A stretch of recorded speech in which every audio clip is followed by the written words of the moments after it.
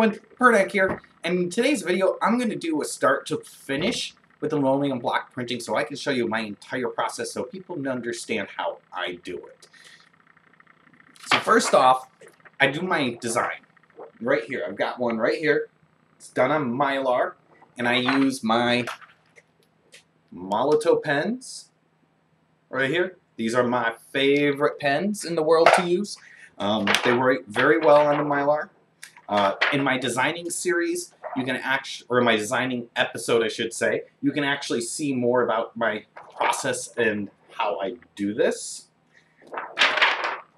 And then the next thing I do is I put this on my scanner and I scan it. So I'm going to go do that. I'm going to put this on my scanner and then I'm going to show you guys what I do on the computer to make it work. Alright everyone, I'm here in Photoshop and I'm going to be using Photoshop to do this tutorial. I will also show how to use GIMP, G-I-M-P, which is an image manipulator that is freeware. But for now I'm going to show you the Photoshop version. And those of you who do not have access to either of these, you can go to a Kinko's or something like that and get a photocopy of your image or your drawing. But it does have to be a toner-based printer. So most Xerox machines, things like that, are toner-based. They're not an inkjet-based, so you should be able to use one of those. And you just bring that home and you do the same process for transferring. But first, we're going to import my image and scan it. So we're going to go to File up here, go to Import, and this WIA Support is what I'm going to click on. Now, we're going to choose our destination. I always do that. And Art, for all my art. And this bottom one here, Create Unique Subfolder, I always unclick that because then I'm going to get tons of folders in my file or in my folder that says art, and I don't want tons of folders. I'm going to hit start and then right here, OK. Just the quality of the scan picture. I'm going to change this to 300. I do this because I want a higher resolution. And I'm going to hit preview. And then we wait on the scanner to scan the image in real quick. This shows us what it's going to look like. And you notice it automatically cropped here. I don't want it to automatically crop. I want it to do this. So I'm just going to adjust it. I had drawn on there the edge of what my block would be. Right here. And I'm just going to hit scan. And then we're just going to wait for the image to transfer. Doesn't take that long with this scanner that I have. It's just an all-in-one Canon that I bought. It works pretty well. I'm actually pleasantly surprised with this scanner. It works well. So here's my image. The first thing I'm going to do is I'm going to grab the paintbrush tool over here. And then I'm going to make sure this is on white up here. And there's a few little dots here. I'm just going to clean those up just to make my life easier. Just going to remove those. As you can see, my image is pretty crisp here. This scanner, for some reason, and Photoshop combination, does a good job to start out with. But what I'm going to go to is come up here to is it image? Yes, image and adjustments, and go down to levels here. And you can see this little box here. And I always take this left little triangle and move it to right about here. And take my right one here and move it to right about there. It's basically, it makes everything on here brighter and works better. Then I'll hit OK. I will save my image because it always, for some reason, wants to save it. I actually save as, Control, which is right here, File, Save As, or Shift Control S. And it always, for some reason, wants to do a BMP. I don't like bitmaps, so I'm just going to choose JPEG, and I'm just going to call this one Test. And hit Save. I'm going to choose all my maximum options and just hit OK. Now, at this point, I would just go File, Print, right here. I'm going to choose my brother right here. This is my laser printer. I do have one, so I choose that and make sure it's on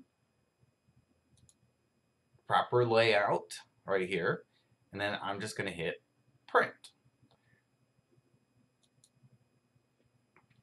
And that's all there is to it. It's not much to this. Now stay tuned. I'm also going to show you the GIMP, and which is a funny thing to say, but I'm going to show you how to use GIMP if you need to use that if you don't have Photoshop. For those of you who don't have Photoshop, you can get another image manipulation program that's for free. It's called GIMP, or GNU Image Manipulation Program here. It's a freeware. It's real basic for the most part. I find it more cumbersome to use than Photoshop, mostly because Photoshop's actually designed by designers on how people use it. This is made by programmers and they're just kind of programming it. So it doesn't have the user interface that Photoshop does. So to get started, we're going to come up here and go to File, Create, Scanner Camera. I'm going to choose my scanner. I've got two here. Doesn't really matter because they're actually both the same thing, but you're going to choose what you need to choose. I'm going to choose the top one here. I'm going to hit Select. It's going to bring this up, Scan Gear, and it always shows the latest thing you scan. So I scanned this once before, but we're going to do that again. So the first thing we do is select source. We're going to choose photo color, and then we're going to hit the preview button. It's going to do a quick preview right here, as you can see. Destination, print, file output, flexible, that's fine. Adjust cropping frames. These are telling you to do these things. So I'm right on here. I'm just going to adjust my cropping. Just drag and click and hold down and draw a box. I'm always going to choose this correct fading. It just brightens it up a little, and I'm going to hit scan.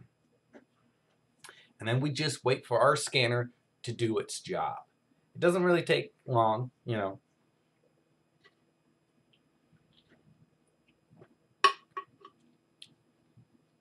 But, you know, if I was scanning at a really high resolution, then yeah, it would take a long time to scan this. But anything under 300 dpi typically does not take long. You will never have to scan anything above 300 dpi typically. Most printers will not print above 300 dpi. So it really doesn't help. All right, now that we've got our image in here, we're going to adjust it. So we come up here to where it says colors and go to levels. Just like in Photoshop, you're just going to move this to a little bit to the right because you can see the little dome here, which is the black. And then we're going to come to the left and move this one just a little bit to the left. And then we're going to hit OK.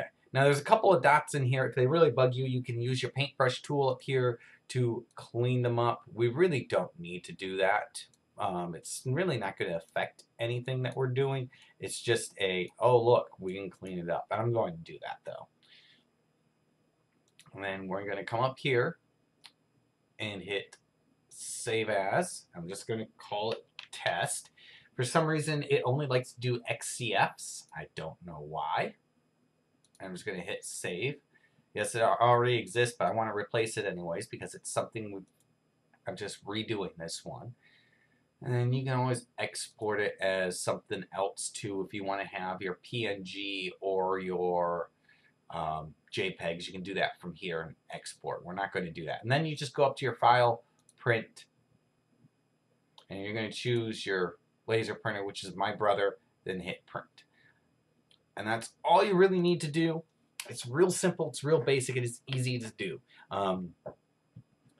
So now let's get back to the actual work of carving and... All right, now that I've printed out my image, right here, this is on a laser printer. We need to get our linoleum. So I have my block of linoleum here. I print on a 6x9 here. But if you have larger pieces of linoleum, you can just cut it down. And I'm going to show you guys how to do that here. Now, if you have to cut your linoleum like this, it's actually quite easy to do. So you'll want to measure how big you want your linoleum. pencil right here. So we know this is a 7/8. Let's just make it down to 9 inches. So what we're going to do is we're just going to measure 9 inches on the back, right here.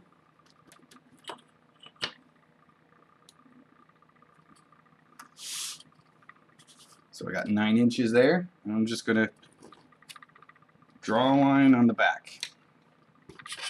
Now you can either leave the ruler there. As you can see, I have my mark there. You can leave the ruler there if it makes it easier for you, and it probably will. And just get a box cutting knife like this.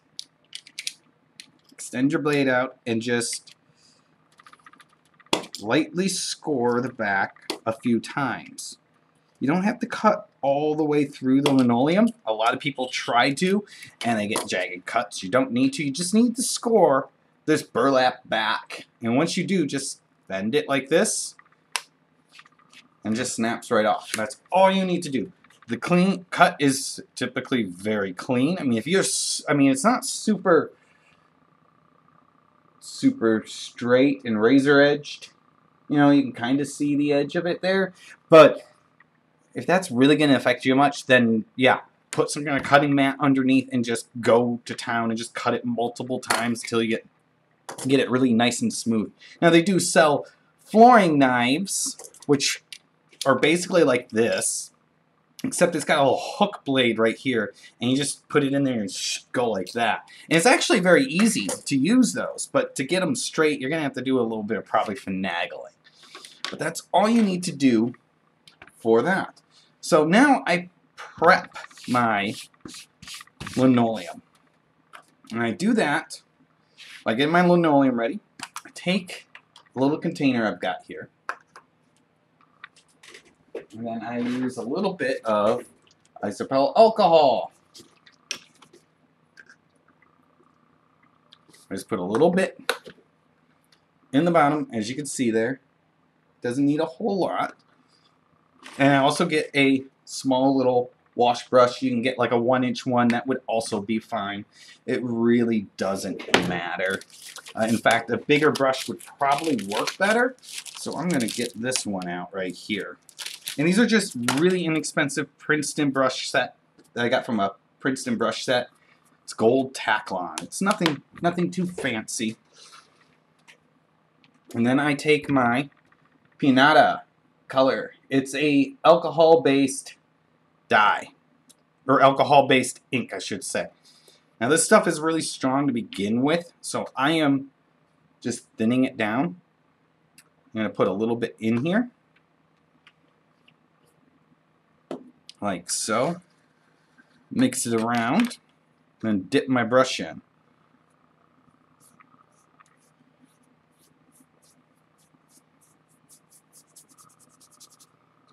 Now I probably didn't use enough ink here.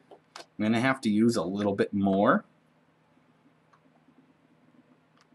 because it's not dark enough. The nice thing about alcohol is it dries up fairly quickly.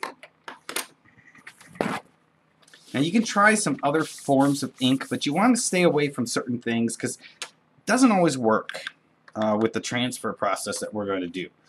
So as you can see, I'm just going to stick this, wipe this on here. And I chose an orange-ish, reddish color. I like that color. You could choose any color you want, but I like the reddish colors. It makes it easier for me. And the reason I do this, I'm just going to keep painting it on until I get a good coating on it. Good color. And it's going to dry fairly quickly here. Because when I put it on straight with this, because I did that, I put it straight on here. It didn't want to, it got too thick. Now, since I've covered this entire thing with the alcohol, it's working fine. But I had to get this entire thing on there, and it was super dark, and I was not very happy with that result. So what I ended up doing was I ended up discovering thin it down. Because otherwise what I have to do is I would coat this entire thing and using a lot of this to do so. Put that out of the way. And then I'd have to take alcohol on a paper towel and wipe away excess so it wasn't super dark. Now I do this so that way I can see where I carve when I carve this product. And it's almost completely dry. It dries very quickly. That's the nice thing about alcohol. It just evaporates right out. So it works very quickly. Next, I'm going to get my blue painter's tape and my bone folder. I need that. And I've got my image here. It's a little, it still feels a little tacky in some areas, but that's going to be okay. It's not going to cause a problem. And I know where the edges of my lino are approximately. So I'm going to put this on there. Ballparking it. As long as I get the edges where I need to.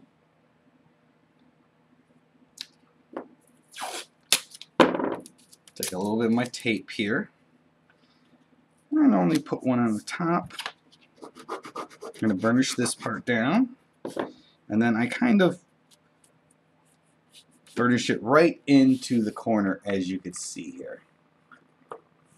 Which actually causes the tape to lift up. And then I burnish that down. So it creates a nice tight seal on it like that.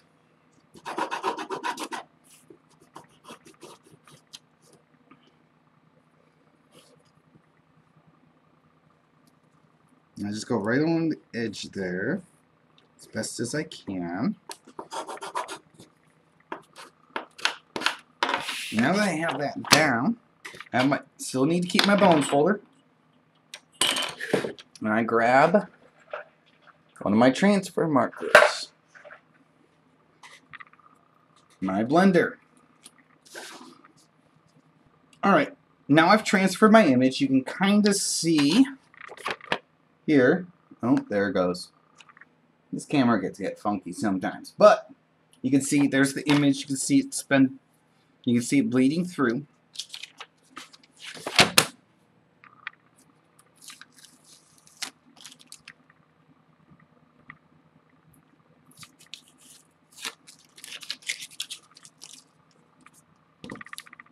And yeah, a little bit of the orange came off on the paper. That's fine. It doesn't cause a problem. As you can see, I've got my perfectly transferred image onto here. And then I'm going to start carving. First, I'm going to put down one of these non-slip mats down here. Because I like to use these. These things are a godsend. I think they're amazing. I get this stuff from, where did I get it from? Harbor Freight. And then I always use my bench hook. So my bench hook has, you know, it's got two sides. They're custom made bench hooks. And I always do this right here. You can see it. It's got a 45-degree angle cut here. The same width on the other side. And I've got the non-stick mat stuff also on this one. It is different material because I tried two different brands to see which one I liked better. This one's kind of nice because it's all got these little grids. You can just tear it along the grids and put it right on here. But I like this stuff more. This is stuff I got from Harbor Freight. I got this stuff from Home Depot. But together they work just fine. They keep, as you can see, it doesn't cause any shifting. This thing isn't going to shift. In fact, as I'm doing this, it's causing my entire table to shift, which is the camera is mounted to, so it looks like it's shifting. So this is always nice to have. Bench hooks are a godsend because they help protect you. So you just put your lino right up to the edge, and that way you protect yourself when you carve. And I have these 45-degree cuts, so that way I can do this and hold it that way. That one's a little better. That way I can hold it in different directions.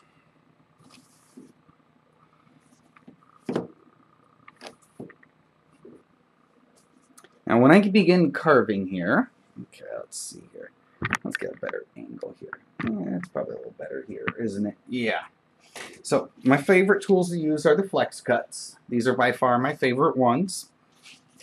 They also make them individual tools with just handles. This is my medium-sized V right here. I normally start out with this. It's got the plastic handle. You can get a wood handle version. It's got this slit on the end, as you can see. And I always start out with my little V gouge, as you can see there. And what I do is I start out on the edge and I just carve away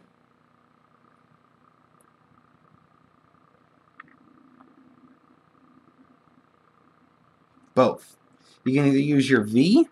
I also like to use my little U. In fact, I actually like the little U a little bit better sometimes. So most people start out with the V. I actually use my little U. I'm going to put it back in my spot and actually go to it. And as you can see, there is a little line right there from where I haven't carved it. So what I will do is I will go in there and not merge over, but just move it over a little bit with the blade. So I get it. But I like using the little U gouge. It just works a little better for me. The nice thing about this kind of material, it makes it very easy not to slip, because these things are sharp and you can hurt yourself with them. Those are not from it, but I do have a few scars you can maybe see, but I've cut myself multiple times with my knives. You do have to be careful. Half the time I used to carve in front of the TV, and this thing, just this, would be sitting on my lap, and I'm just boom, oh, stabbed myself. Really have to use the bench hook, and it's a much better idea if you do. So I'm just going to start carving, and I carve on both sides of my lines and things like that. I will mostly stick with the small things like this. And I always keep a little cup nearby just to throw my scraps into, so I'm not getting them all over the place, if you're just wondering what I do there. And then when I get into here, I'll probably use more of my V gouges and get into there that way. Because the V gouges are very nice for more detail sometimes, or getting in smaller areas, because you can, as you can see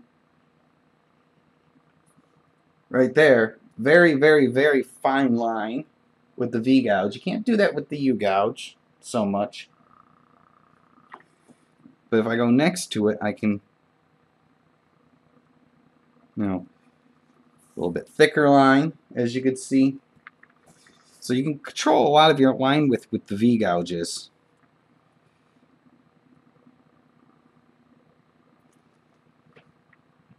No, that one's really thick. And of course, the thicker it gets, the deeper it also carves. That's one of the reasons I like the U gouge. It starts to carve deeper to start with. And you can clear away more area, which is one of the things I like about it. So like I said, I'll just start carving here. Sometimes I'll take the little chips and throw them off early so they don't blind me. And there's a little finesse to this. You know, you can start out using very thin lines and just carving like I do here, getting, you know, shaving away a little bit more and more. Or you can learn to do this with simply adjusting the pressure that you need. So you kind of see how I start to carve. And then I'm going to carve this, guys. And then I will come and show you everything that I'm going to do, because this is going to take a little while. This will probably take me over an hour to do. And while it's fun to watch someone carve, not really. I think it's incredibly boring to do. But I will, you know, but you guys will see the more finished project. I might do this as a speed up. We'll see how it plans out. Alrighty.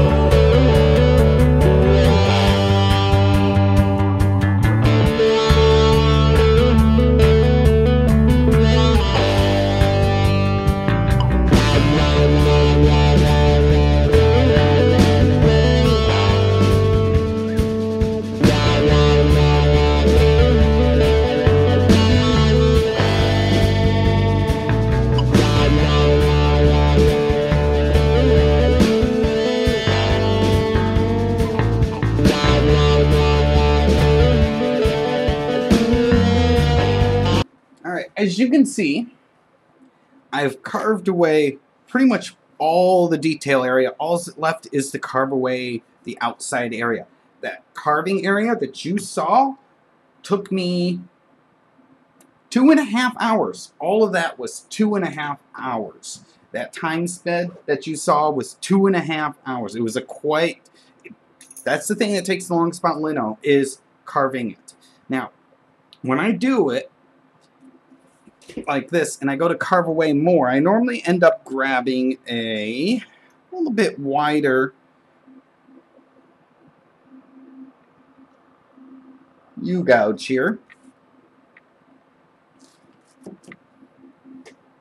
When I work with the bigger gouges, because I'm going deeper and harder, I definitely will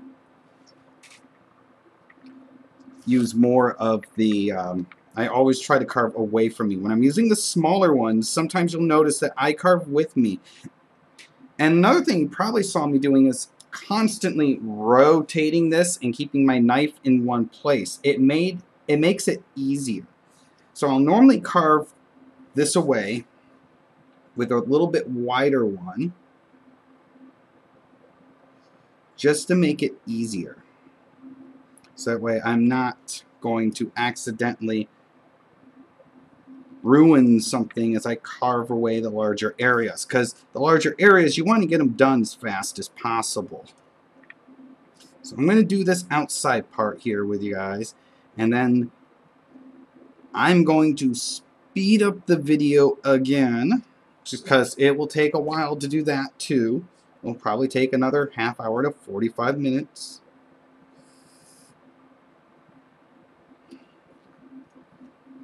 Got a piece. Hopefully it doesn't take that long. We'll see.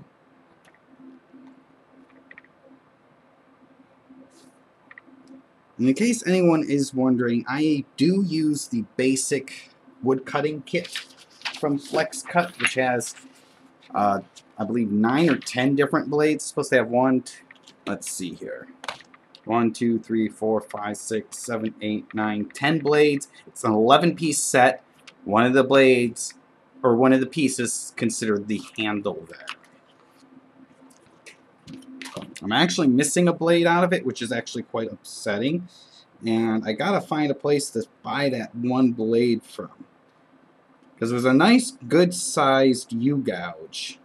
A little bit bigger than this one, not as big as the other one. And I really liked it, but it's just kind of sad that I lost it.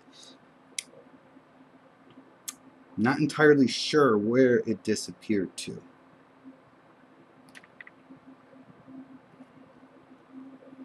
So when I begin to start carving with this is the, like I said, the 10-piece set. I'll probably do this one next, which is a shallower U-gouge, followed by the larger U-gouge here. And those will be the ones I'll use. And then after I get it carved away, there will be a lot of rippling. Let's see if you can see that.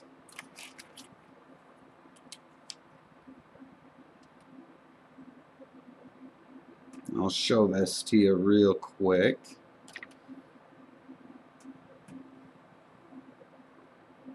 And I tend to carve pretty deep here on this part. It's just how I've always carved it. If you notice, there's a lot of this right here, this texture. You know, and it's from the gouge, and, you know, because it's a U, the dip down and the high points and things like that. So normally what I end up doing is I end up grabbing the widest, flattest one I have. It's still a U, still got a little bit of curve on it. And then I will go like this and try to smooth it out a little bit, because doing so allows me to, when I ink, I get less of these ridges on here, and I don't want those. Now, if you don't care if you have those ridges, because some people like the inclusions there, it can be very useful for you, but I don't. So I'm going to go ahead and finish carving this.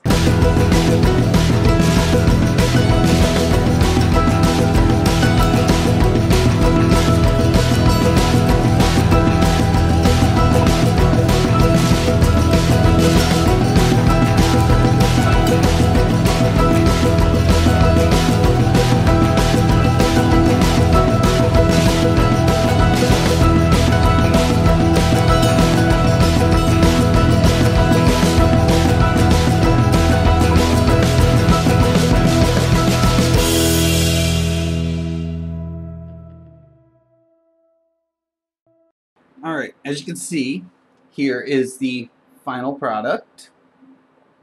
I've flattened out a lot of this quite a bit, so there's less ridge. I mean, there's always going to be some. Excuse me. And if you notice here, you can kind of see in a few spots, especially right here, where I carved way too deep and basically cut through to the burlap in the back. That is actually not a problem. You can do that. That's not a problem. I've actually seen people who will sit there and trace along the outside with an X-Acto knife right here and cut away all this extra so they don't ever accidentally get ink on it, or they just prefer to print that way. I like having it the full size like this, as you can see, so that way I know where the edge of my block is, especially in relation to my paper.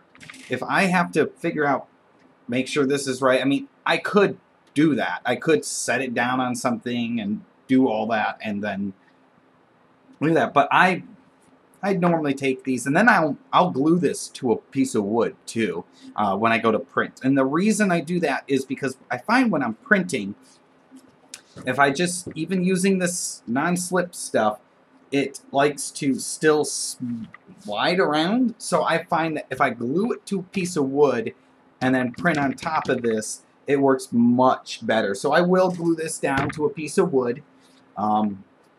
I just use wood glue to do it on the back. And then I just put some heavy books on top of it, and I put wax paper on top of it and some heavy books on top of that, and just let it sit there. So that way if any glue oozes out, it doesn't get on my books. Because I got some nice printmaking books. They're pretty friggin' heavy. But I know I was going to say I was going to show you how to do a complete lino print. I'm just going to stop today. I lied. I'm not. Mostly because I didn't realize how long all this was going to take. So what I'm going to do is break this into 2 videos. So this is the first video. It will be the carving video. And then the second one will be me doing the rest of the prep work and everything else that I need to do. So I will see you guys next week. Or yes, next week when I post the next video up. And that one will be how to do everything you need to do. Until next time, guys. See ya. Bye. Everyone, thanks for watching my video. You can give me some much needed support by clicking the thumbs up down. That helps support me. Also, you can follow me on Instagram at Matt Pernak. The link will be down below. Also, finally, I do have an Etsy shop. You can purchase a print from me. You can just go to my Etsy shop. It's called Printing Pernak, or there's a link down below. Until next time, guys, thank you.